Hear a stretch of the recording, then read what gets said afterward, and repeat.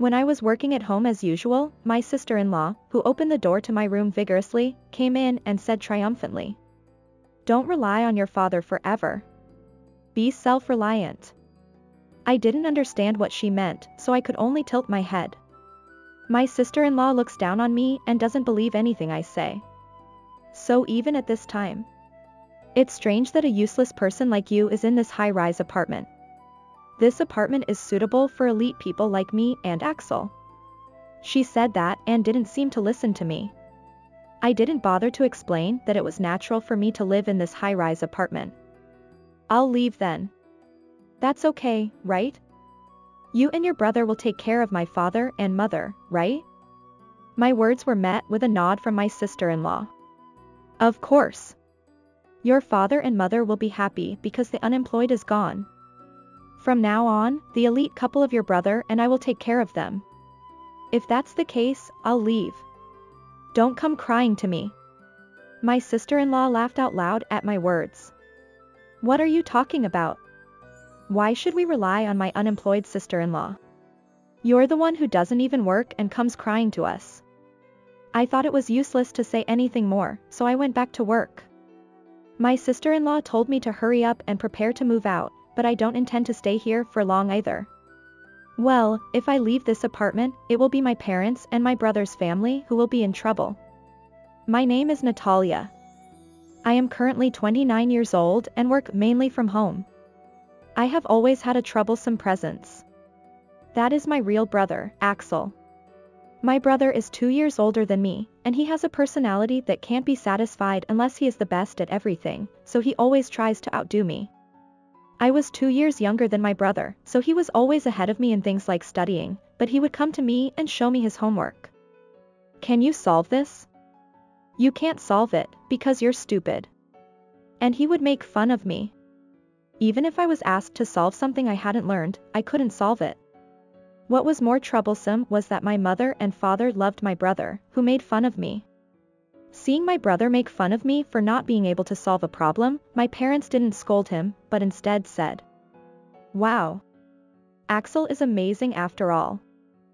Yeah, he's called a prodigy. When he was little, my brother spoke earlier than any other child around him and understood addition and subtraction, so he was praised as a prodigy by his relatives.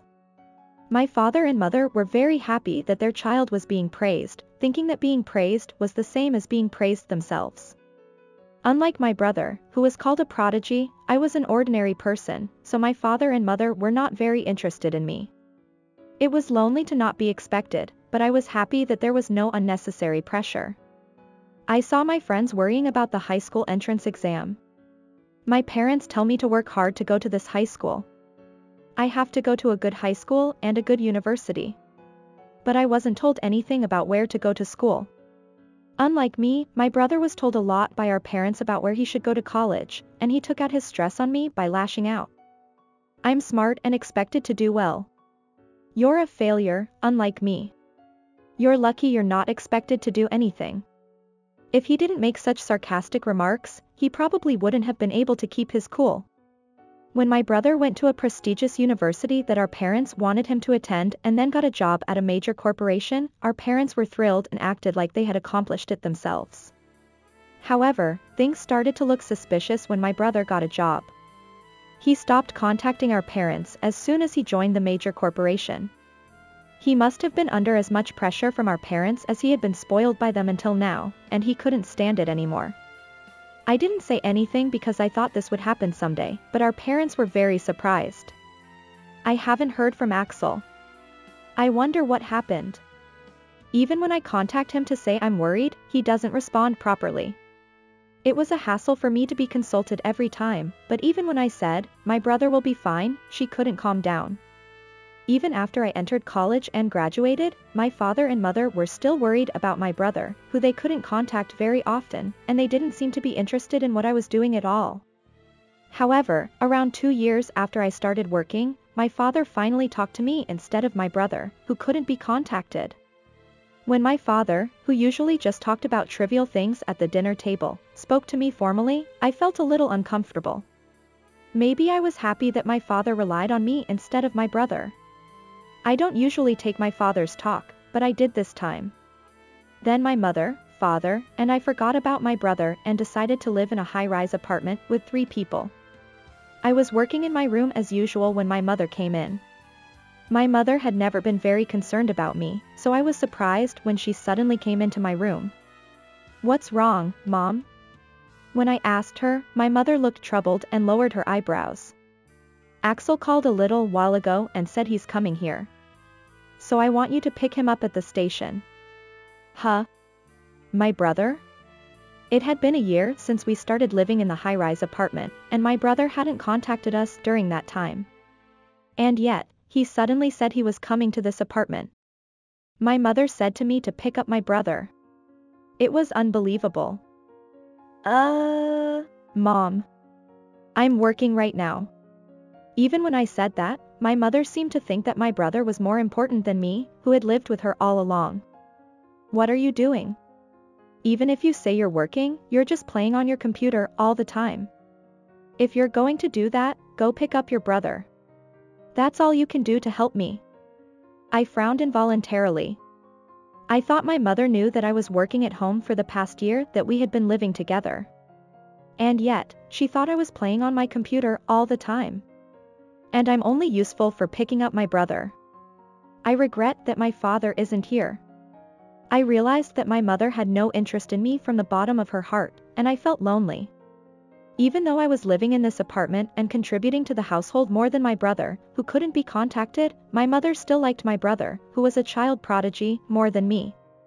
"Okay, I got it. I'll go pick him up." When I nodded, my mother sighed. "Axel is an elite, but why are you such a failure, Natalia?"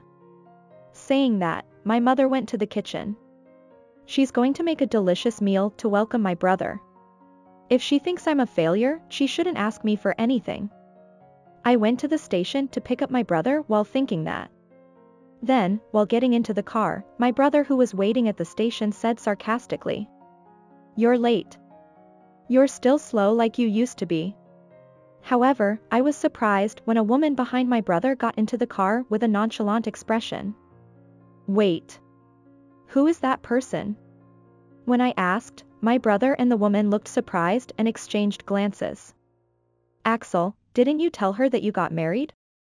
"Oh, I didn't want to deal with it, so I didn't tell her that I got married."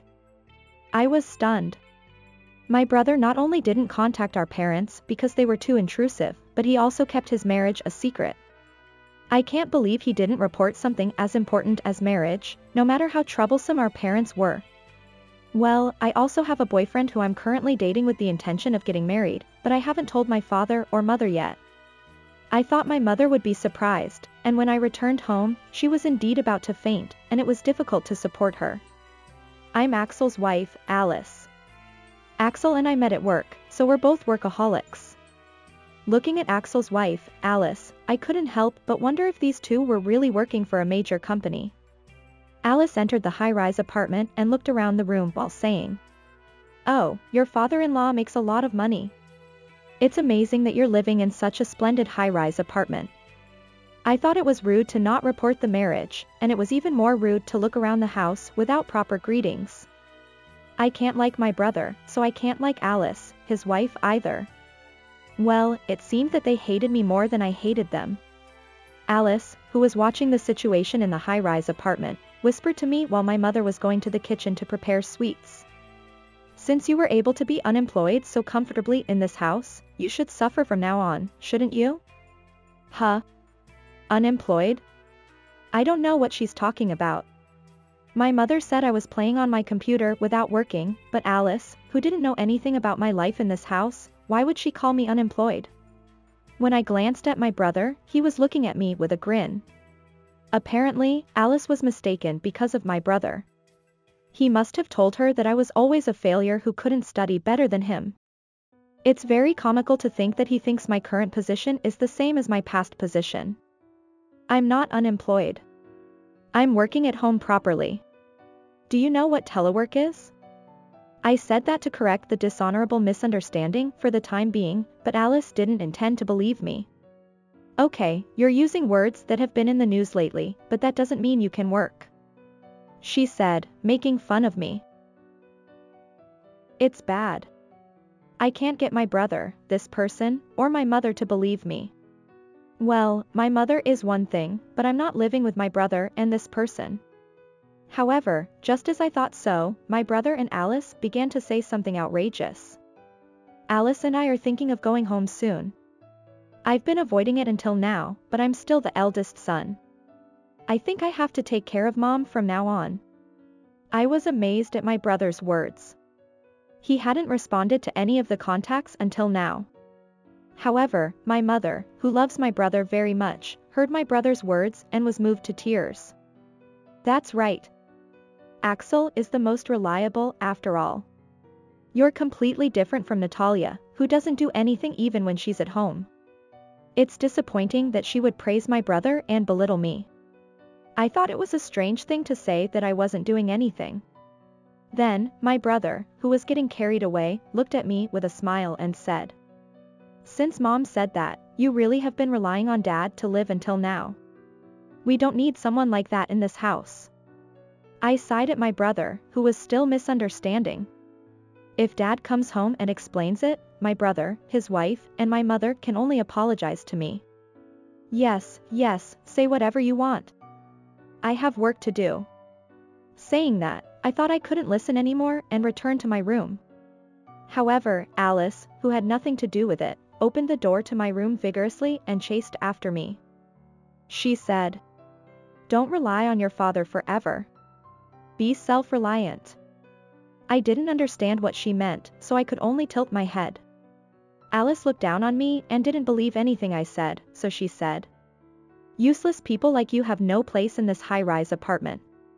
This apartment is suitable for elite people like Axel and me," she said, and there was no sign that she would listen to me. As expected of me, I didn't bother to explain that it was natural for me to live in this high-rise apartment. "Then I'll leave. Is that okay? You and my brother will take care of my father and mother, right?" Alice nodded nonchalantly at my words. "Of course. Since the unemployed is gone, your father and mother will be happy. From now on, the elite couple of your brother and I will take care of them in this high-rise apartment. If that's the case, I'll leave. Don't come crying to me." Alice laughed out loud when she heard my words. "What are you talking about? Why should we rely on an unemployed sister-in-law like you? You're the one who comes crying to us, who doesn't even work." I thought it was useless to say anything more, so I went back to work. Alice told me to hurry up and prepare to move out, but I don't intend to stay here for long either. Well, if I leave this apartment, it will be a problem for my parents and my brother's family. I immediately contacted a moving company. Fortunately, it wasn't the moving season now, so they responded immediately. I also signed a contract for a short-term rental property that was available for immediate occupancy, and proceeded with the preparations for the move. I tried to finish everything before my father came home, and I was able to leave the house as soon as he came home. When my father saw me with a lot of luggage, "Natalia, are you going somewhere?" he asked, but before I could answer, my brother said, "Father, you don't have to support Natalia anymore. My wife and I will take care of you and Mom. In this apartment," he said triumphantly. My father was surprised that my brother was in the high-rise apartment, but he turned pale at my brother's words. "Support." To my father, who looked so bad, I said, "That's what it is. Mom, my brother, and his wife are saying that I'm unemployed and that I should leave.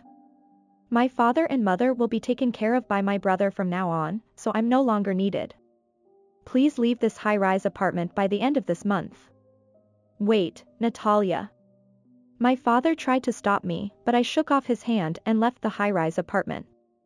My brother's family and mother were mistaken, but the room in this high-rise apartment is not under my father's name. Then whose name is it? Of course, it's mine.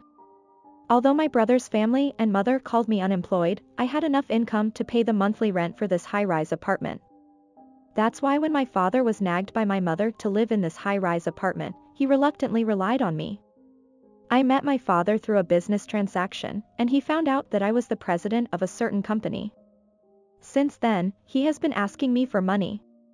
so I was happy to be asked by my father and contracted the high-rise apartment to let my father and mother live there.